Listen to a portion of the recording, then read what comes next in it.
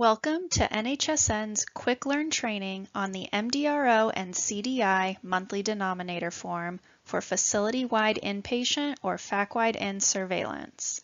In this presentation, we will describe the required data entry on the monthly FacWideIN denominator record.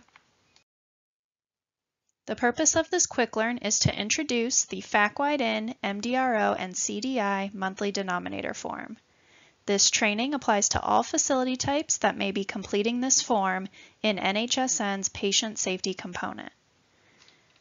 After viewing this Quick Learn, you will be able to accurately complete the form for both internal and CMS inpatient quality reporting purposes.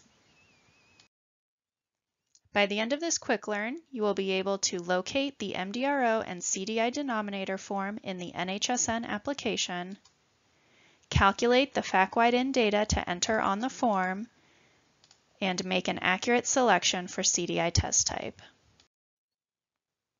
We will start by providing a brief overview of the purpose and use of this monthly denominator form. The denominator form is a summary record in which total counts of patient days and admissions are entered into NHSN on a monthly basis. The summary record contains a count of all patients who were admitted to any inpatient unit in your healthcare facility throughout the reporting month. This denominator information is used to help generate your facility's rates and SIRs for LabID reporting and represents the total population in your facility who is at risk of acquiring an MDRO. To locate the MDRO and CDI denominator form, click the Summary Data tab on the left-hand navigation menu in NHSN. Then click Add to enter a new monthly denominator form. The next screen you see in NHSN will require you to select the type of summary data you wish to enter. To locate the LabID denominator form, select MDRO and CDI monthly denominator all locations from the drop-down menu and click Continue directly below your selection. NHSN uses a single facility-wide inpatient denominator which covers every active inpatient location within the facility. In order to make the reporting process more efficient, all eligible and active inpatient units should be aggregated to a non-physical location titled FacWideIN. This location code is automatically available from the drop-down menu on the denominator form. The following section is specific to the FacWideIN denominator form for acute care hospitals and critical access hospitals. If your facility is a long-term acute care hospital or an inpatient rehabilitation facility, you can skip to the next section starting on slide 22. The FacWideIN denominator record for acute care hospitals is shown on this slide. The picture here highlights the 3 required rows of data that need to be entered in order to successfully save the form. Note that there are formulas listed in the instructions for line 2 and 3 so that users can see exactly how to calculate the correct patient days and admissions on those lines. Next, we will go through the requirements for data entry on each line. The first line of the denominator form represents the total number of patient days and admissions from all active inpatient locations in your facility for the given month.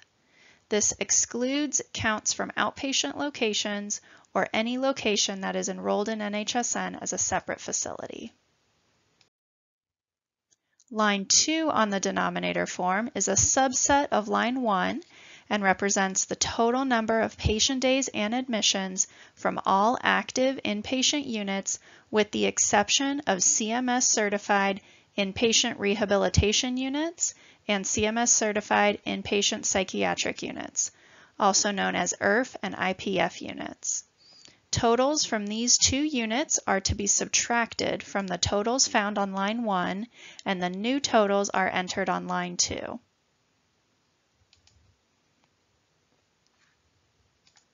The formula to help calculate the number of patient days and admissions for line 2 is available on the denominator form and can be seen on this slide next to the gold star.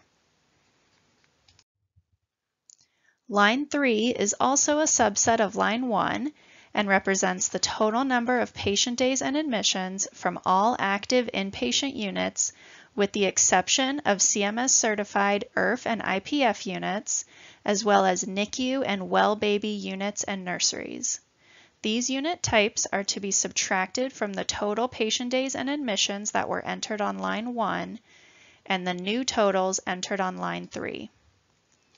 The formula to help calculate the number of patient days and admissions for line 3 is shown on the slide and is available on the denominator form.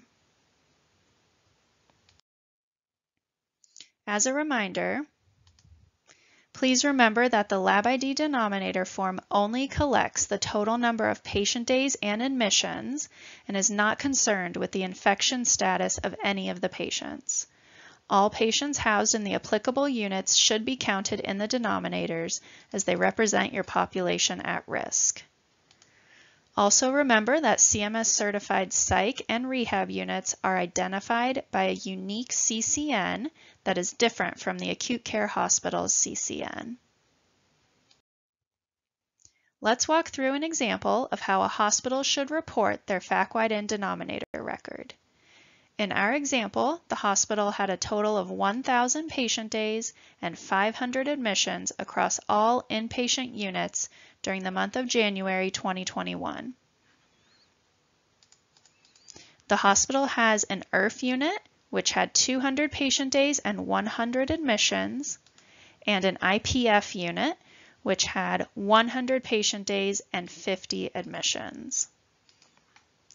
Finally, the facility has several NICU and well baby nurseries, which contributed a combined total of 350 patient days and 75 admissions. What numbers should the facility enter on line 1 of the FacWideIN denominator form? Feel free to pause this video to complete the calculation. The correct answer is 1,000 patient days and 500 admissions. Remember, the only units that should be excluded from line 1 are outpatient locations or any location that is enrolled in NHSN as a separate facility. Now, what values of patient days and admissions should the facility enter on line 2 of the FacWideIN denominator form? The formula for calculating line 2 denominators is shown on the screen, highlighted in yellow. The correct answer is 700 patient days and 350 admissions. The 1,000 total patient days were subtracted by the combined totals of IRF and IPF patient days to equal 700 patient days. The 500 total number of admissions was also subtracted by the combined totals of IRF and IPF admissions to equal 350 admissions. Finally, what values should the hospital report on line 3 of the denominator form? The formula for calculating line 3 denominators is shown on the screen. Feel free to pause this video to complete the calculation. The correct answer is 350 patient days and 275 admissions. Line 3 values are a subset of line 1 and line 2 denominators, in which counts from IRFs, IPF units, NICUs, and well baby units are subtracted. To warn you of a potential data quality issue, a pop-up warning message will appear in NHSN if a facility enters patient day or admission values on lines 2 or 3 that are less than 25% of the values entered on line 1. There are two ways to clear this warning message. The first is to return to the summary form to review and correct the data entry if applicable. The second is to confirm the data entry is correct and to save the form without making any changes. The following section is specific to the FacWideIn Denominator form for long-term acute care hospitals, or LTACs. The FacWideIn Denominator form for LTACs is shown on the screen.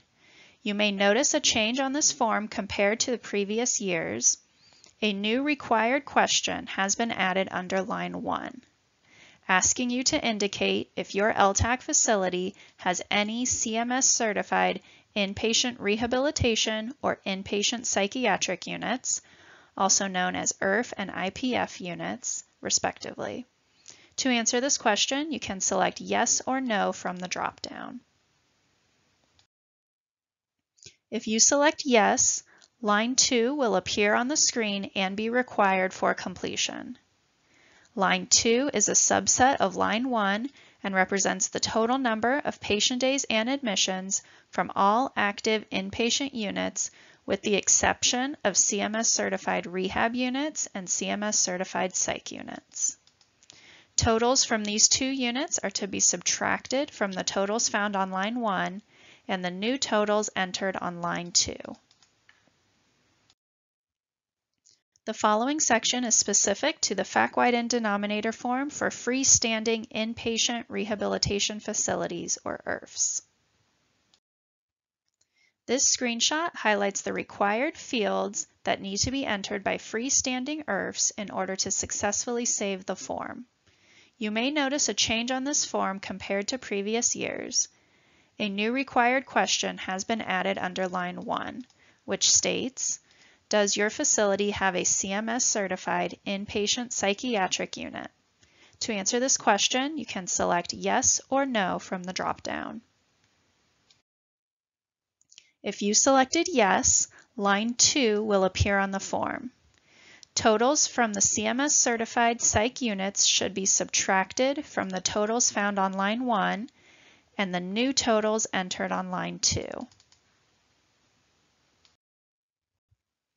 This final section will cover CDI test type and reporting no events on the FacWideIn monthly denominator and is applicable to all facility types. Another element captured on the monthly denominator form is the CDI test type. This is the primary testing method used for C. difficile by your facility's laboratory. CDI test type is collected on the FacWideIn Denominator record for the third month of each quarter. Note that an SIR for CDI will not be generated for the quarter until your facility has selected the CDI test type for that quarter. A drop-down box is available on the form that provides the common methods used for C. difficile testing. The pre-populated list covers all common tests used by all labs across the country. Please do not select Other as your CDI test type if possible. Next, you will learn the actions that you need to take if you do select Other as your CDI test type. If you do select Other, you will be required to use the free text entry field to provide the type of test your laboratory uses. If Other is selected as CDI test type, a pop-up warning message will appear when you save the form. There are two ways to clear this warning message. One way is to return to the summary form to review and select another CDI test type if possible. The second way is to acknowledge the warning and save the form without making any changes. The final section to complete on the denominator form is the organism selection box. If you've selected the correct organisms on the corresponding monthly reporting plan, the checkboxes on the table will be automatically checked by default as shown here on the slide. Next to each organism, there is a checkbox to select if there were no events identified for that organism during the month. If you add an event into NHSN after checking the Report No Events box, the system will automatically uncheck the box for you. Thank you for viewing this training. You should now be comfortable with the data entry requirements on the FacWideIN Denominator form. It is important for you to ensure that your denominators are entered accurately in NHSN as they are used in the calculation of your facility's rates and SIRs. The NHSN website offers additional resources that can help users accurately complete their Lab ID denominator forms and view their submitted data in a line list. Thank you for taking the time to view this NHSN Quick Learn about completing the MDRO and CDI monthly denominator form. If you have any questions or concerns, please email us at the NHSN Help Desk at nhsn@cdc.gov.